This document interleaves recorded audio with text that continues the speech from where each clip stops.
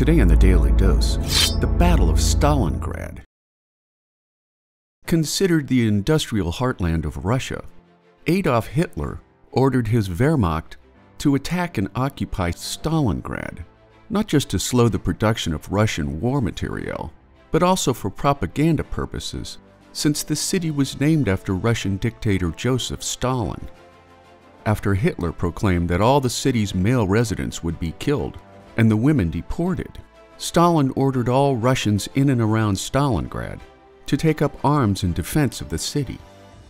The Wehrmacht's Sixth Army began their assault on August 23, 1942, but were successfully repelled in skirmishes near the city at a cost to the Russians of nearly 200,000 casualties. Over the next several days, the German Luftwaffe rendered the Volga River impassable for maritime traffic, and by September, the Luftwaffe gained air supremacy over Stalingrad, bombing the city into ruins by the fall of 1942.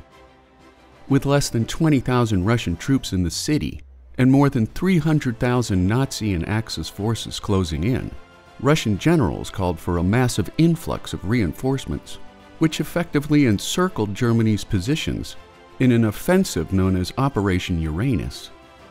Understanding that the Germans were unaccustomed to Russia's harsh winter conditions, along with a daunting 1,200-mile resupply line, the flanking Russians deprived German forces of war material and food. During Operation Little Saturn, the Russians decimated lines of mostly Italian fighters to the west of Stalingrad, yet Hitler refused to surrender even as his troops ran desperately low on food and ammunition.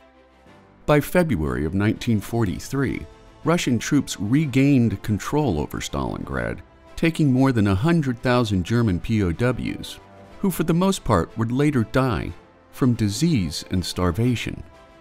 Germany's egregious losses at Stalingrad marked the first time that Hitler publicly acknowledged a German defeat in their attempts to dominate Europe, putting Nazi and Axis powers on the defensive for the first time in the war.